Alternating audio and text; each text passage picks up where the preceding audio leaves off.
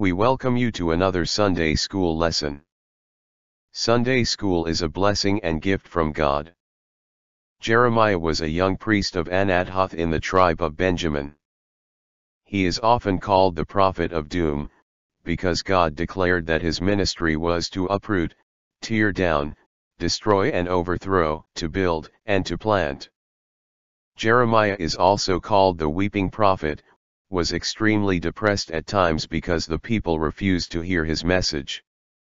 He tried to hold back from prophesying God's message, but he learned that the word of the Lord was like a burning fire in his bones, so he had no choice but to proclaim the harsh message of God's judgment. A good portion of the prophet's message would include predicting the fall of Judah and Jerusalem at the hands of the Babylonians. As such, he was falsely accused of siding with the Babylonians. He was beaten, petitioned to be put to death by the king's advisors, and kept in a muddy dungeon without adequate food and water. Our lesson begins when King Zedekiah summons Jeremiah and has a private talk with him. Our first verse says, "Then King Zedekiah sent for Jeremiah the prophet and had him brought to the third entrance to the temple of the Lord. I am going to ask you something," the king said to Jeremiah. "Do not hide anything from me." King Zedekiah had Jeremiah released from prison and sent to him for a private talk. The prophet was brought through the king's private access to the temple. Zedekiah asked the prophet for a word of advice, and hopefully a word of comfort from the Lord. The king hoped Jeremiah would not keep the truth from him, whether it was good or bad. Earlier, on another occasion, Jeremiah told the king that Zedekiah would be delivered into the hand of the king of Babylon. This time, the king was hoping to get a more pleasing answer. Verse 15 says, "Jeremiah said to Zedekiah, 'If I give you an answer, will you not kill me? Even if I did give you counsel, you would not listen to me.'" Jeremiah wanted to be sure that Zedekiah would deal with him fairly regardless of what his answer would be. The prophet, perhaps thinking about what happened to Uriah, who prophesied against Jerusalem and was hunted down and killed by a former king Jehoiakim, wanted the king to be straight with him and admit that he wouldn't kill him if he told the king the truth. Then Jeremiah, knowing the king's character, said, "Even if I give you counsel, you won't listen to me." Jeremiah's words appear here to be hopeful that the king would be willing to hear and receive instructions. Verse 16 says, "But King Zedekiah swore this oath secretly to Jeremiah, 'As surely as the Lord lives, who has given us breath, I will neither kill you nor hand you over to those who want to kill you.'" In response to Jeremiah's fear for his safety and his life, Zedekiah promised on his word as the king, and confirms his promise with an oath that whatever the prophet would say to him would not result in his death. By swearing before the Lord, the king no doubt believed that if he dared to take the prophet's life unjustly, the Lord of life would also take his. Verse 17 says, "Then Jeremiah said to Zedekiah, 'This is what the Lord God Almighty, the God of Israel, says, if you surrender to the officers of the king of Babylon, your life will be spared and the city will not be burned down, you and your family will live.'"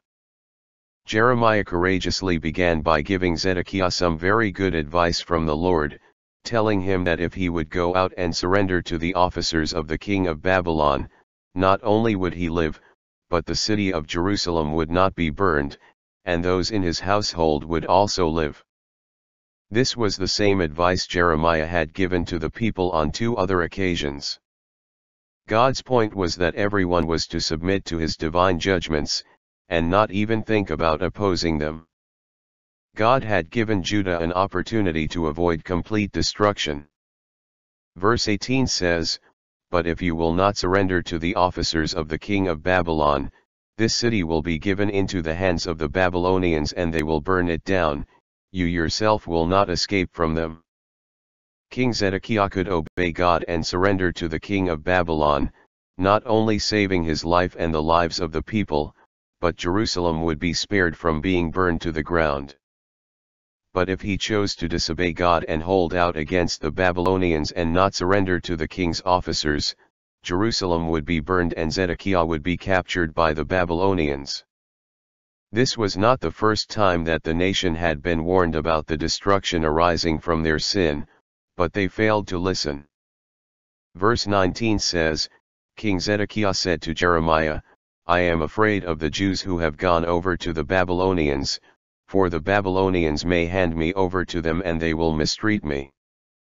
Many Jews have already deserted and gone over to the Babylonians, and Zedekiah said to Jeremiah, I am afraid of the Jews who have gone over.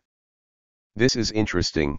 The king was not as afraid of the enemy as he was of his own people who were now captives in Babylon.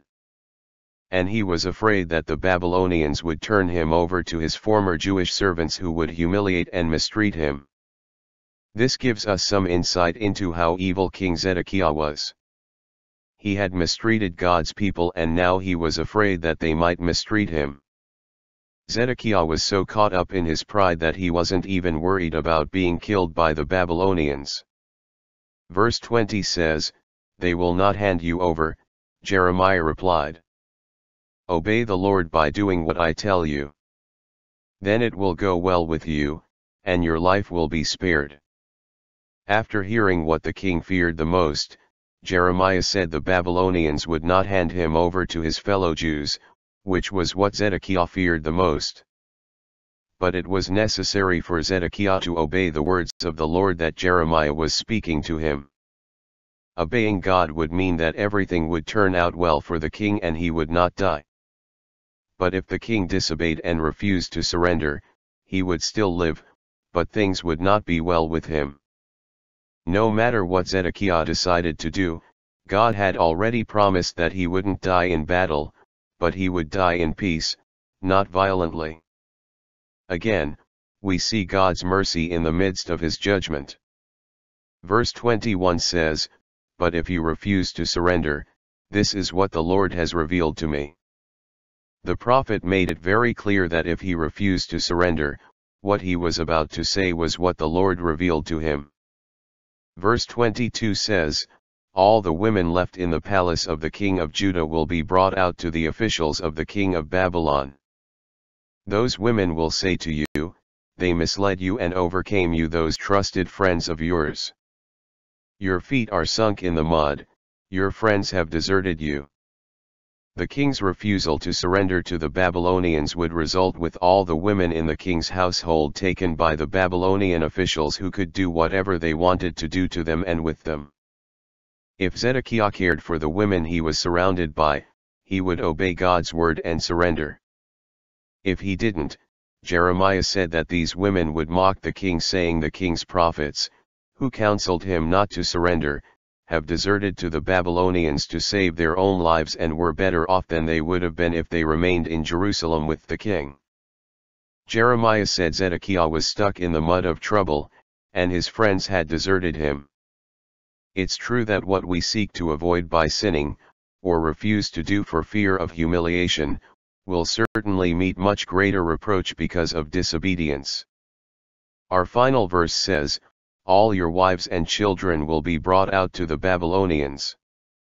You yourself will not escape from their hands but will be captured by the king of Babylon, and this city will be burned down. Jeremiah continued to describe what will happen once the Babylonians finally invaded the city of Jerusalem. He said after entering Jerusalem they will bring out all the king's family and take them captive to the Babylon. Zedekiah would try to escape but he would be caught. The last part of this verse says the city of Jerusalem would be burned down with fire. Once Zedekiah was in the hands of the king of Babylon, they killed his sons right before his eyes. They also put out Zedekiah's eyes, bound him up with chains and carried him to Babylon, together with the remaining people in Jerusalem. But the poor people in Judah were left to farm the land. In addition, God kept his promise to Jeremiah that he would take care of him and was released from prison. In this lesson, we are reminded that Jeremiah was God's prophet who remained true to his calling in the face of prison and even death. The Lord called him to prophesy the coming doom of the southern kingdom of Judah and the city of Jerusalem in particular. In spite of all the opposition, Jeremiah obeyed the Lord and told King Zedekiah what would happen to him and the nation if he failed to heed God's message. Likewise, we should not let anything prevent us from speaking truth to power, even if that truth means doom for the hearer. 1. There is wisdom in seeking counsel from those who are obedient to God's will, Jeremiah 38:14-16.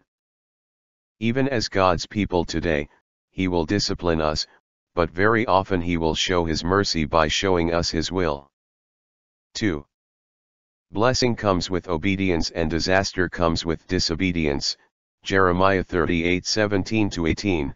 God often puts choices before us to test our wisdom and faith. Zedekiah was also given a choice of what blessings he should have received in light of the Babylonian invasion. 3. We often frighten ourselves from doing what we are called to do because of foolish, baseless, and groundless fears that we have made up in our own minds. When we share our fears with those who love the Lord, they can give needed encouragement, Jeremiah 38:19-20. 4. When we are given godly counsel, it's best to heed it, Jeremiah 38:21-23.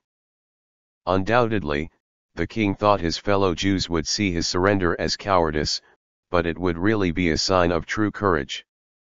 He would be bearing a lesser evil, being mocked by the Jews, in order to avoid a greater evil, the ruin of his family and kingdom. We are truly glad you spent time to learn this week's lesson with us. We hope you are blessed and may share these with somebody else. We wish you can join us at the Cubao Church of Christ soon. Our congregation is a place to discover faith, find new friends, grow closer relationship with Christ and serve with each other's gifts. Thank you very much, have a great week, and God bless you always, dear brothers and sisters.